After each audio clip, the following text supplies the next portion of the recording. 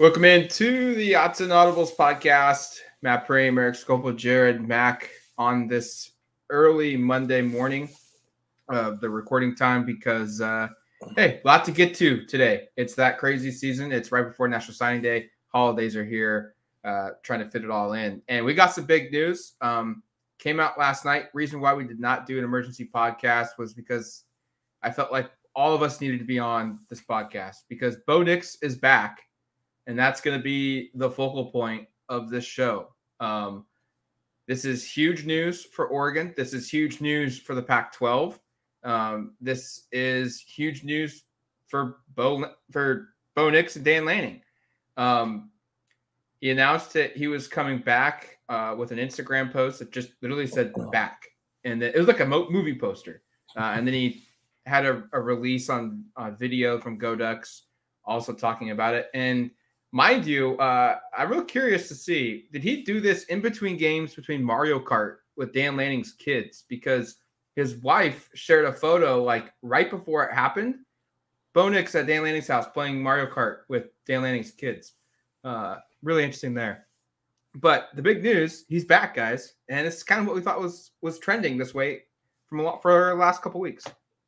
Yeah, no, credit to Matt. He was tipped off on some good information. We heard some other things that were positive as well. And regarding Nix returning, and this sets Oregon up to be a real player again in the conference and potentially on the national landscape if they can shore up some very large deficiencies on this roster, which they're in the process of doing. We'll talk about a transfer portal commit a little bit later in the show that they landed as well. But no, I mean, this is, I don't want to say best case because there's another element of the quarterback drama, I guess, that hasn't gone and doesn't appear like it will be going best case. But getting Nix back for another season with the way this offense played at its height this season, really up until he was hurt. I mean, you kind of just, I know the season was disappointing for a myriad of reasons, but again, I'm not trying to make excuses. I guess maybe I am, but the reality was when Oregon had a healthy Bo Nix, this offense was playing about as well as anyone nationally. And the issues they had against Utah, the issues they had against Oregon State, I think you can, offensively at least, I think you can credit a fair amount of that to the ankle injury, limiting the dual threat nature of what Bo Nix was in weeks previous to that. And you look at the rushing totals after that, they really went downhill. So I think you can get really excited by what does an offense look like. And I'd say year two with Bo Nix at the helm, obviously a different offensive coordinator. So it's not the continuity is not in totality back, but I think you can get really excited about what Oregon can do. And, looking around the conference this year, some really high-end quarterback play. And there's a chance that I think all of the top kind of contenders this year, with the exception of UCLA, return their quarterbacks, setting up the conference to be really, really exciting again. And sadly, it'll be the swan song for the two LA schools. And I say sadly because this was setting up to be the conference is actually kind of getting fun again, which is of course the sad part about this, but that's another topic for another day. Big news for Oregon, obviously. And I think I also have to know, one of the first things that popped up in my head is this is now twice in like a 2-week period that we've spoken with an Oregon coach or player that had big news to release that within 24 hours of that said media scrum, an official announcement has been announced, which is just kind of interesting. Like you go back, like Dan Lanning is like, yeah, I don't know when we're going to announce a offensive coordinator. And then like 14 hours later, we're doing a podcast reacting to it. And we asked Bo on Friday about what his future with the NFL was at Oregon. We talked about it on this podcast after. He didn't have an answer. And then, of course, about 48 hours after that, he's announcing he's returning. So I don't know if that means much, but it's just sort of an interesting trend of this last month here of no answers shortly after very clear answers, both of which I think are positives for the program. Yeah, absolutely a positive for the program. Bo Nix with the late Sunday night news dump. Almost a professional level news dump on that one during the middle of NFL weekend. It's a very big positive for Oregon. We had the discussion on the last podcast whether you would take 1 year of Nix or 3 years of more, depending on the recruitment situation. I think the consensus between us and the consensus, well, not the consensus, but the majority between us and the majority of the comment section below our video on YouTube was that they would take the 1 year of Bo Nix. Well, here it is. And like Eric said, this is a new offensive coordinator, Will Stein, but Bo's going to have plenty of time. I mean, we talked about it on the previous podcast where Will Stein is already in Eugene, was at practice. These are moments where they can begin to learn the offense, and he has another 9 or 10 months at this point to go and learn it to the best of his abilities. There's a gap between how long ago Nix and Kenny Dillingham worked together, but they learned that gap in a shorter amount of time. Obviously, there's some carryover effect from their days at Auburn, but that's still almost a new offense to learn. Maybe the terminologies are similar, but this is a great opportunity for Oregon. This sets them up for the future, and especially going into next year. And it's a great thing to have. And their offense was fantastic, and they're still adding weapons. I know that they're going to have a new offensive line, but there's still plenty of talented players on that offensive line. Wide receivers are continued to have. Oregon needs to continue to add them, but right now they have a good set of wide receivers that can rival what they did last season. Still got Troy Franklin. Trayshawn Holden is another name to note and another good player out there. It's great, but the offense wasn't the problem last year, and at this point, it won't be the problem again this upcoming season. Like Eric said, they just need to continue to fill in the gaps that they have there, and continue to, enhance the program and make sure that it isn't just Oregon isn't just this good program for the Bo Nix years, that they're able to keep going down the line and further with signing day coming up this next week. Jared's right. Like, the defense still needs to get fixed, but when you have a quarterback the caliber of Bo Nix, he can cover up some holes that your program has. And that's the value of getting a NFL caliber. I'm not going to say first round or second or third round guy, but NFL caliber guy to say no to the NFL, wait for a second. I want to play one more year in college and come back. We've seen it happen a ton of times. Go back to the 2001 team with Joe Harrington as a senior. That defense was good. That defense was opportunistic, but that defense was not littered with NFL dudes. They were not this juggernaut team. They gave up yards, no doubt about it. They got interceptions in the red zone and, forced field goals instead of touchdowns, but they gave up yards. We saw, the 2014 defense was good, but Marcus Mariota and the offense was so powerful that all that defense knew they needed to do was get 2 or 3 stops per game. And that would be the separation that was needed for Oregon to win a majority of its games. And that's going to be what the blueprint will probably be like in 2023, because when you have that special of a quarterback, even with a new offensive coordinator, his 5th in 5 years, remind you,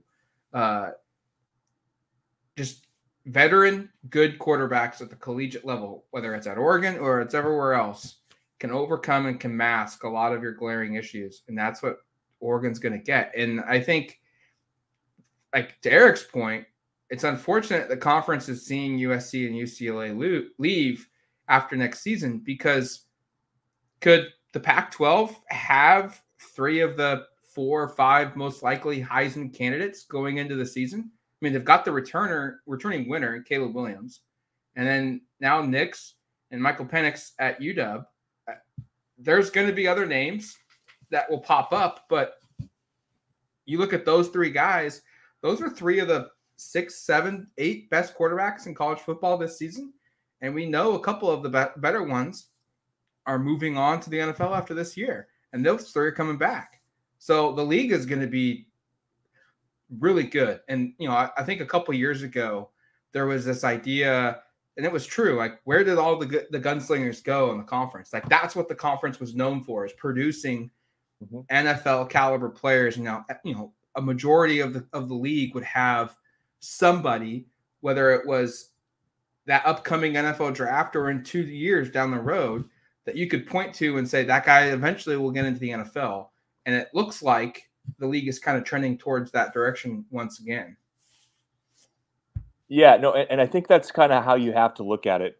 If you want to just be honest about where Oregon is at in this conference, was, part of, obviously returning Bo Nix is huge for a myriad of reasons, but to continue to keep pace with USC and Washington in particular, who both have their, again, Heisman Trophy, in one case, winner. In Penix's case, I guess, I think he was one of the top 10 vote getters, so semifinalists, I guess, is an appropriate term.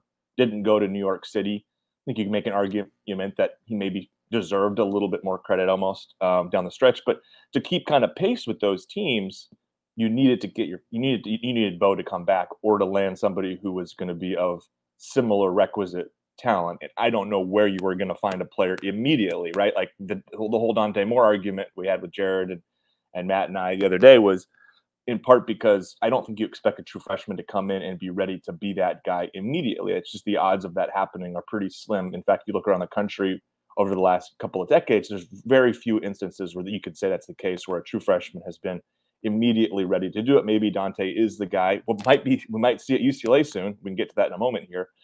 But by having Nix return, you are keeping you're holding pace. You're keeping up with Washington. You're keeping up with USC, who obviously have these really high end quarterbacks. And again, as Matt says, the league has three legitimate. I don't know. I guess we can say Heisman Trophy candidate quarterbacks. I think Bo Nix would have been more deeply in the conversation had he not been injured. And Oregon Oregon beats Washington. Penix is probably not in the discussion, but Nix becomes a figure. And that game was so close to going one way or the other anyway. So you can kind of look at it and say, hey, the conference could have three guys who are capable of winning it. I'm skeptical that the conference would win consecutive years because of the way it's perceived nationally, but we'll see how things play out. But regardless, it sets the conference up to have three marquee teams without including Utah, which I think you just have to include, will be up there every year based upon what Whittingham has built in Salt Lake City. So this allows Oregon to maintain serve. Now the question is, how do they get over the top? And I think they get over the top by improving on defense. Now, Matt's right in terms of, and so is Jared. I think you guys both kind of made this point of, Oregon had a lot of success this last year despite a lot of defensive deficiencies, despite issues on special teams. At the end of the season, those issues caught up, in part because the offense wasn't as prolific, because the offense couldn't do what it was doing before. And so you took up, if you wanted to look at it in terms of, how strong certain elements of this team were. If the offense was a 10 out of 10, the defense was a 5 out of 10, the special teams was a 5 out of 10. Hypothetical, just throwing numbers out here. Well, once you move the offense down 3 rungs to a 7 out of 10 when you take away Nick's ability to run, well, the other issues become a lot more egregious. And I think that's what you saw happen towards the end of the season. So if you're Oregon, if you can have the high-powered offense, you can be competitive without question. It just comes down to, when you get into these high-pressure situations, you got to have a defense that's better. And that, to me, is what this offseason is about. You look at the offense, there aren't a lot of glaring holes. You've got great running backs coming back. Obviously, you've got Nix back. You look at receiver, I think you feel really good about where that is headed. The offensive line probably would love to see a transfer to play at right tackle. Had a couple guys come in, but that's basically it. I mean, they're 9 out of 11 starters basically from being where they need to be. They're only an addition or two probably from shoring things up to being, again, really high powered. And even if they don't make an addition, I think you could argue they'd still be pretty darn good. Defensively, there is still a lot to address, and we'll get to the addition of Kyrie Jackson, Alabama corner, later in the show and kind of go deep down on that. But that's the point that Jared made. That's the point I made earlier of, you feel really good about the offense. There's still so much to clean up on defense. And I think special teams is an area where there will be some personnel additions and adjustments made. But a lot of that, to me, is still, there's some overarching issues that need to be addressed there, in my opinion. And we'll be curious to see what the process of fixing some of those issues is this offseason. One more thing before we move on to Moore or Kyrie Jackson, however we want this podcast to go. It's a testament to the transfer portal that none of the best quarterbacks in the Pac-12 started in the Pac-12, with Nix, with Caleb Williams, and with Michael Penix. So although there's a lot of complaining that goes out in the transfer portal about what happens and maybe the NIL issues and all that stuff, I don't think any of three of these quarterbacks would be in the Pac-12 if it weren't for some of those. Maybe it's NIL for one or two or all three, maybe, but definitely for the transfer portal. It's important, and it puts the Pac-12 back on the map because, like both you guys mentioned, quarterbacking was not a great thing in the Pac-12 the last couple of years. Again, no disrespect to Anthony Brown, but when Anthony Brown's numbers last season put him within like the top 4 or 5 quarterbacks in the Pac-12, that's not necessarily a great thing. And again, his season was fine; it was above average. But in years past, that would have been looked at, like Oregon fans did. In years past, it would have been looked at as a very potentially substandard season. So the quarterbacking that's going on in the Pac-12 is an elite level. And now Oregon has another year of an elite quarterback with Nix. Now that he's feeling his ankles feeling better, he's going to have a whole offseason, obviously, to rehab it and everything like that. And yeah, I think it's great that Nix is back and that Oregon definitely needed it, considering that they didn't have a obvious option. I mean, there are plenty of options in the portal as well, but Nix was the number one option here, despite our conversation about 3 years of more, 1 year of Nix. Nix was still number one. That segues us right into Dante Moore. Now, excuse me, hasn't made a decision as of 8:19 a.m. Pacific time on December 19th, 2022. Knowing our track record, guys, the last couple of days or weeks of major topics to discuss, offensive coordinator, Bo Nix's potential return, decision to leave, it wouldn't surprise me that we find out the conclusion of Dante Moore's recruitment an hour after this podcast ends. That's where our track record is going. But all signs right now point to Oregon losing its first verbal commitment for the 2023 recruiting class to UCLA. Dante Moore would become the first guy to flip that's committed to Oregon in this cycle. Unfortunately, it would happen 3 days before National Signing Day, but at least you have some clarity. Bo Nix is back.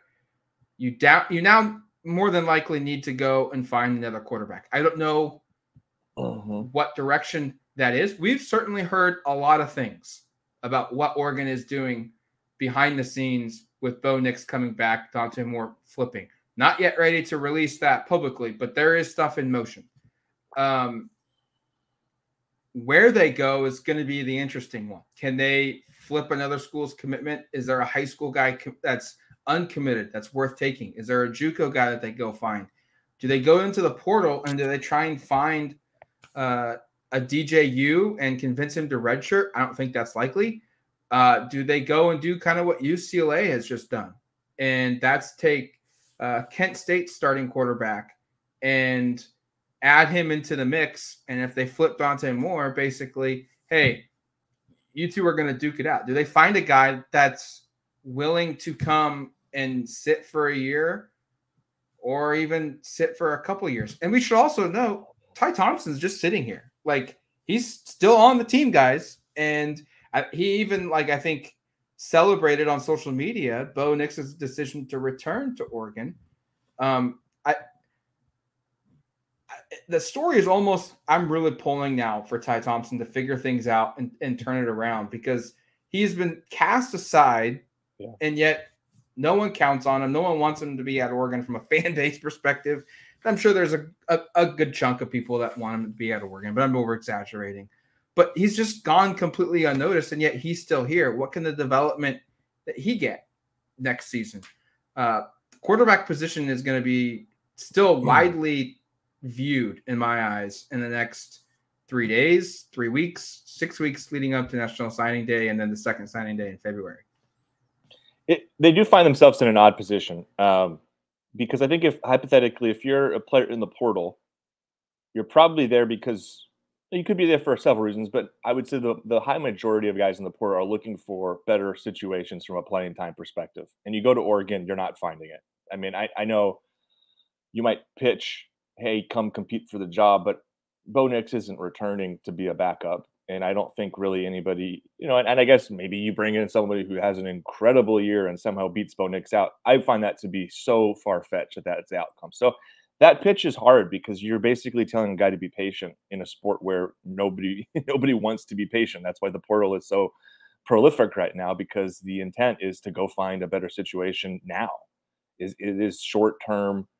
Let me go figure it out. Let me get a spot where I can display my skills. And I don't think if there are very few players in the country that have any chance of displaying those skills at Oregon in 2023. So, you're going to have to find somebody who is maybe the equivalent of a Jay Butterfield at another school where they haven't been the guy, but they're willing to wait for a little bit.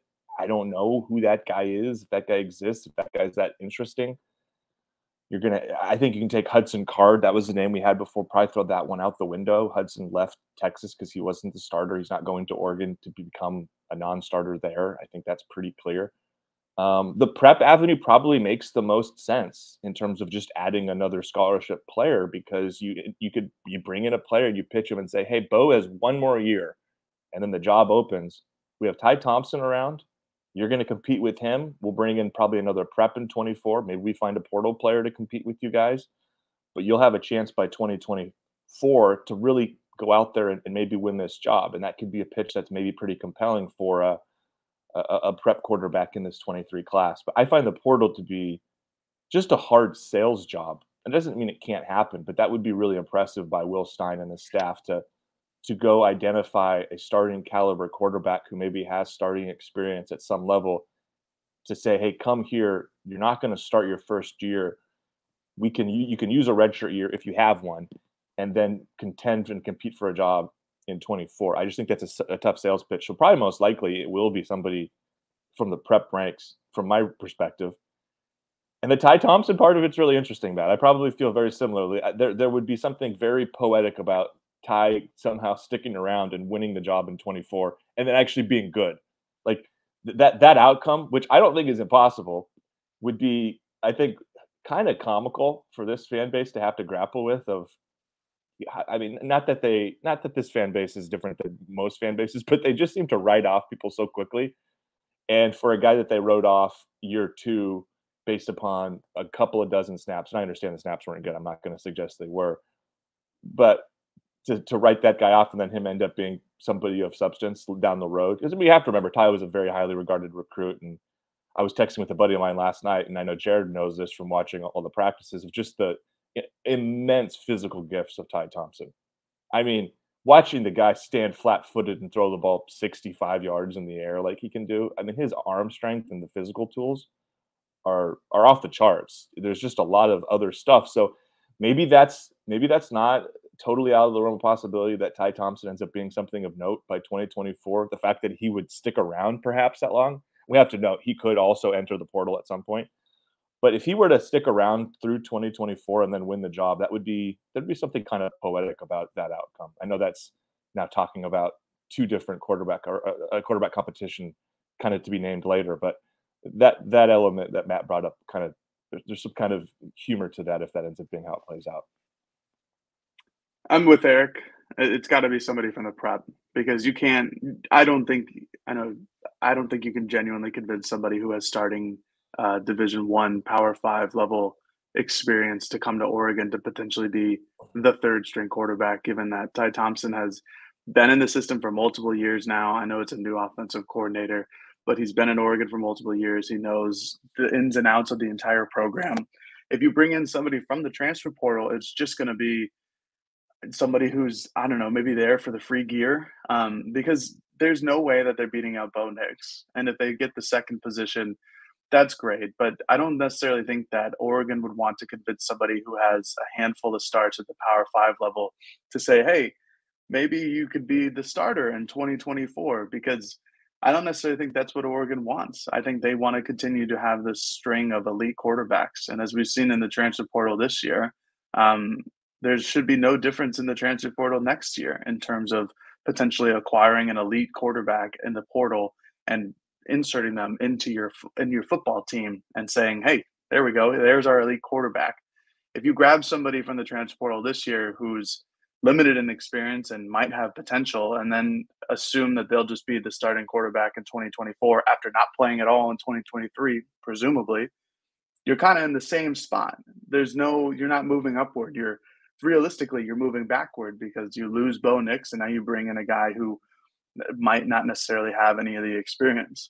I'm totally comfortable with Ty Thompson being the backup for another season. 2-year backup at this point now, behind Anthony Brown and Bo Nix this past year. He's beaten out Jay Butterfield twice for that job. Now Jay Butterfield is out of the picture. To Eric's points about his physical traits and his natural abilities, yeah, that's a great starting point with any quarterback. I mean, when you don't have those things and you're like a dink and dunk kind of passer, a game manager, a Mac Jones type of player, that's okay. You can still win with that. But when you have all of those physical traits that you can't teach, can't teach height, can't teach this natural kind of arm strength, you can teach them how to read a defense. This is why Bo Nix is so important. On the other side of this is when Nix was potentially out against Utah. When we asked him how Ty Thompson was preparing, he was confident in Ty's ability. He talked a lot about how he learned over the entire year, how they've gotten into deep conversations about how to read defense, things like that. That to me is a positive sign that Ty, even though we never saw it on the field, that he developed this past season, which in the year prior, I don't think it was necessarily, at least not openly stated, that it seemed like he improved over the course of the season. And again, it's got to be somebody from the prep level who gets that third quarterback spot, just because they need to add another quarterback. You can't have 2 quarterbacks on the roster. You need one more scholarship, at least, quarterback. I know they'll have some walk-ons, and it's an opportunity to have that guy develop under Bo Nix, to learn from Bo Nix, who I think is a different quarterback than Oregon has had in the past in his leadership and his understanding of football and his overall IQ of the game. And honestly, everything else, I don't know, he seems like he's got his head on straight in terms of just, being a normal adult human being, and more so than other players that have come through the program. That's for sure. We'll take a quick break. When we come back, we'll discuss Kyrie Jackson's addition and other recruiting notes. All right, welcome back to the Autzen Audibles Podcast. Flipping over to recruiting news here. Kyrie Jackson is the third transfer as of this morning, Monday morning, to give a verbal commitment to the Ducks.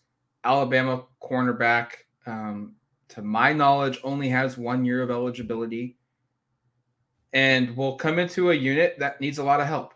Christian Gonzalez, maybe your best player, defensively for sure.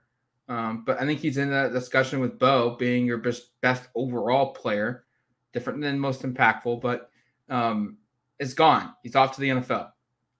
Dante Manning, Triquez Bridges are what I would assume would be your perceived, air quotes, starters heading into next season.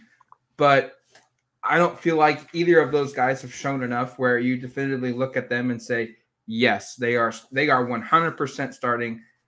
They've got the job locked up at this point in December for next season. It's kind of open competition, and it needs to be open competition. Kyrie Jackson will be the latest guy to come in here and try and maybe replicate what Christian Gonzalez did last season. Big-time program at Alabama. What do we think of this addition? Is this someone that is starter quality, or is it kind of more in the lines of a Taki Tiamani last season, defensive tackle, different position? I understand that, but a guy that came from a good program that turned into being a role player, because those additions are just as important sometimes as adding starter guys as well. Yeah, I think it's fair to group Taki with Kyrie in terms of these are guys that are starting caliber players, and then we'll see what happens when he gets on campus. I expect Kyrie Jackson to be, impactful and have a chance to start, just like we thought Taki was going to start when he got here, and just so happens Jordan Riley, we probably undersold what he was able to do, and Tamani still played a ton. And you're right, even if a transfer portal edition isn't a starter, assuming they can still contribute in positive ways, like that's still a victory out of the portal. And again, you look at the track record last year with landing with the portal additions, you feel really good. Jackson is a guy who, hey, this guy was starting in the national championship game last year for Alabama against Georgia. Like he has proven he can play at the top level. Now, this year was not a year. I think he had like 17 snaps like all season at Alabama this year. There's some on-field issues, off-field issues. You hope that all comes together in a positive way at Oregon, but there's certainly no question he's talented enough. And given the issues you had at corner, besides, behind, I guess, Christian Gonzalez, there's no reason he can't come in and start and at least contend to be a starter. I mean, I would pencil him in right now as a starter. I'd like to see how the competition develops in the spring. I'd like to see, frankly, what do you do with Triquez? I mean, I thought he played okay down the stretch. I think he's better fit to play other positions defensively. I don't think he's a true cover corner personally, and he was a safety in high school. The previous staff had a hard time figuring out where he was. He had a hard time this year. I mean, he started spring at safety as one of the deep safeties, and during the offseason, they shifted him back to corner, and I've hypothesized that might have been in part because no one else really stepped forward as a clear-cut number two behind Gonzalez, and they just felt, hey, he's one of our best defensive backs. Let's get him on the field somewhere. And so he's playing almost out of position. Like I think there's a winning player with Triquez Bridges if he's playing one of those deep safety spots next year, and you could find a couple people to fill in at corner, which is why I still think you have to be active in this portal at corner. I think you need to go find somebody. I think Kyrie Jackson could be a starter. He might not. At worst, he's your probably third corner. I'm not going to totally give up on Dante Manning, but it's tough at this point because it's been several seasons. Haven't seen a whole lot of production. Can't seem to win the starting job. If he sticks around and he wins a starting job and he has a great year, that's another one of those Ty Thompson-esque potential stories where you feel really good. Hey, he's a really highly regarded guy. Didn't pay out right away. Figured it out. Jaleel Florence, there's some younger guys in this roster who I like a lot. I think Jaleel Florence is a really high upside corner. So I think there's a lot of reasons why Kyrie Jackson can have a huge impact. There's also players in this roster who are capable certainly of competing with him for that job. To the player, I'll throw it to Jared, who it's funny, I do the film reviews, but it seems like we've kind of shifted it where you're the traits guy, Jared. So looking at Kyrie, he's 6'3", he's long. He has a end of last season at Bama, he was playing a significant role on a really good, obviously, Bama team that played for a national championship.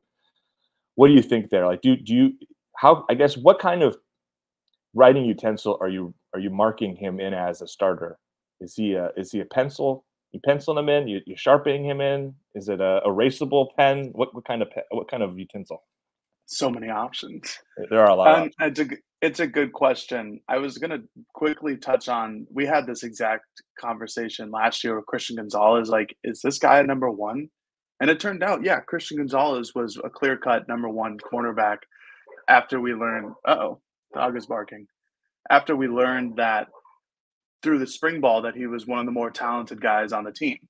But we'll have to wait for Kyrie Jackson. I really like his tape. I really like his size. He's 6'3". He's around like 200 pounds, kind of plays at that level.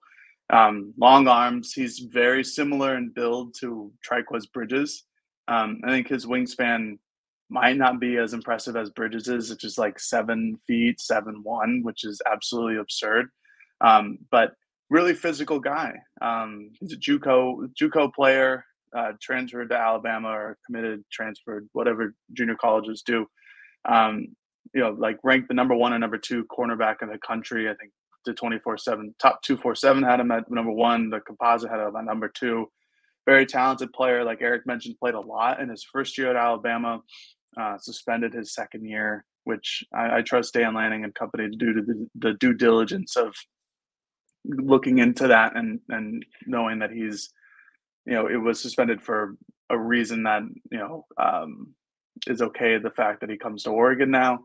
But overall, to answer Eric's question, I think I might pen him in erasable pen because it depends what Oregon does for the rest of the portal. Because I think they need more cornerback depth. But do they need more depth? Are they going to look for another impact starter? Are they looking to move Triquez Bridges back to safety where, like Eric, I believe that's his position. I think he's probably the best there just because of his size and speed and length.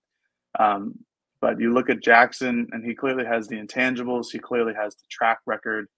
The issue is that he hasn't played that many games. I think overall it's 21 games in the last 2 years.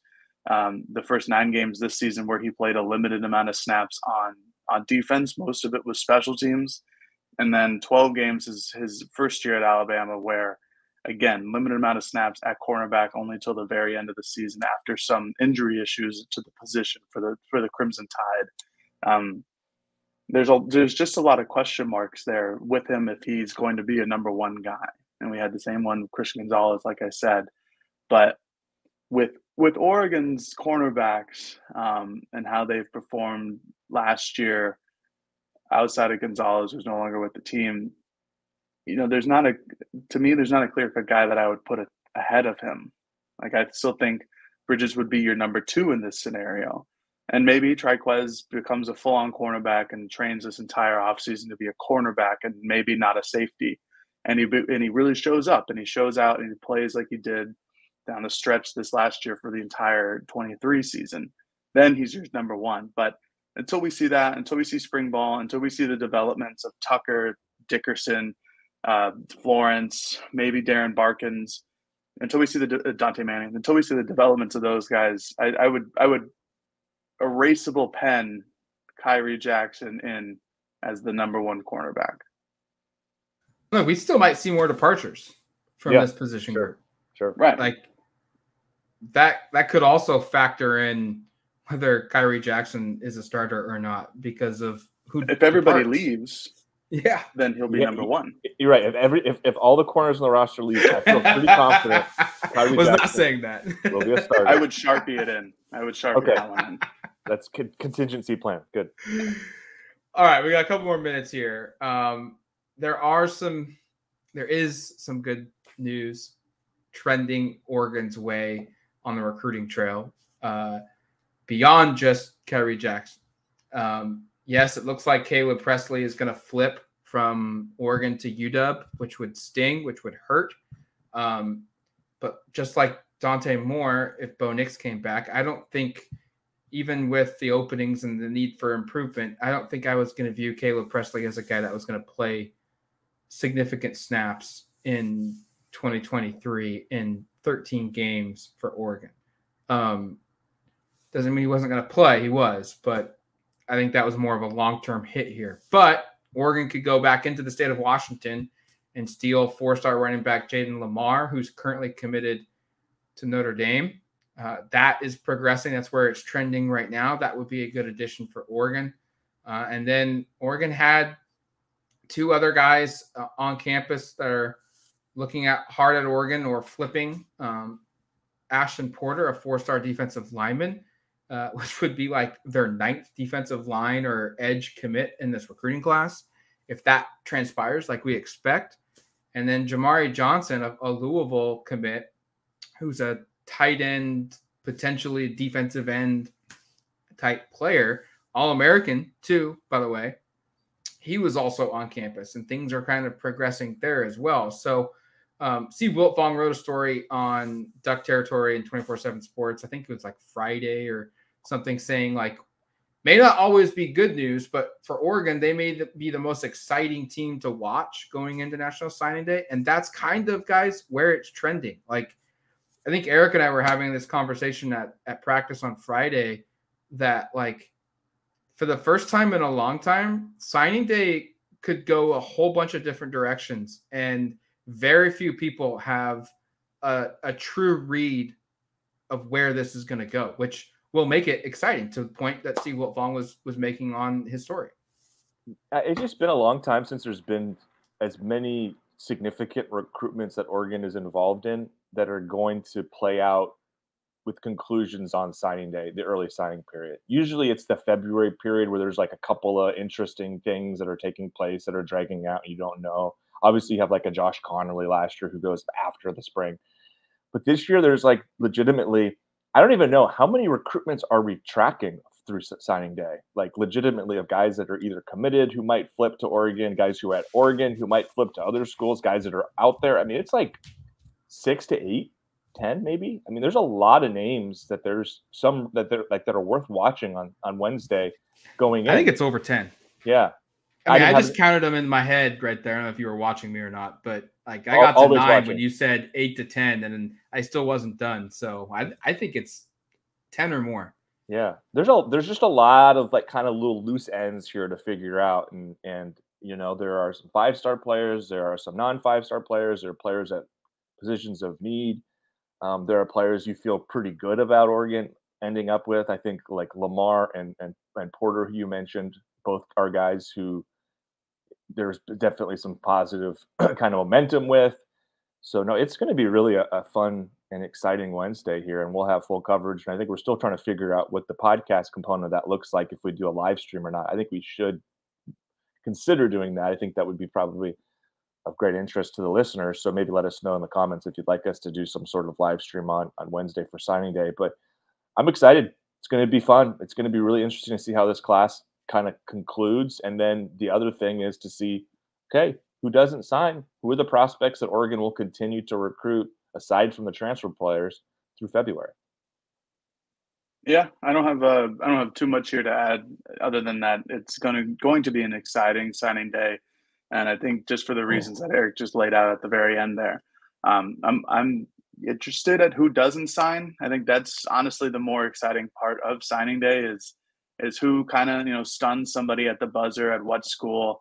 Maybe it's Oregon, maybe it's another program in the Pac-12 or whatever. But who delays their recruitment, who gives another chance to a bunch of other schools that maybe thought that they were out of it, but now have the chance to do it. And then this is a different topic in its entirety, but and we'll get to it later. But I'm also excited for post-bowl game transfer portal and announcements from every school in the country, which again goes in line with, well, if a certain number of players don't sign for you at signing day, then suddenly you have potential open scholarships to use during the transfer portal. So everything's kind of overlapping here and kind of mixed in together. So it feels like it'll be an exciting 2-week span here starting on Wednesday the 21st. And you guys brought up who doesn't sign. 2 corners that we know that are not signing: Roderick Pleasant and Dylan Austin. Mm-hmm. 2 players in the top 150, higher rated corners than Caleb Presley, both highly considering the Oregon Ducks. They are not signing in December. Those 2 guys, if Presley flips, are already like big time targets, but become even more for Oregon next season, or for the next signing period in February. We'll track it all, like Jared said. There's going to be another wave of transfers. We'll track that as well.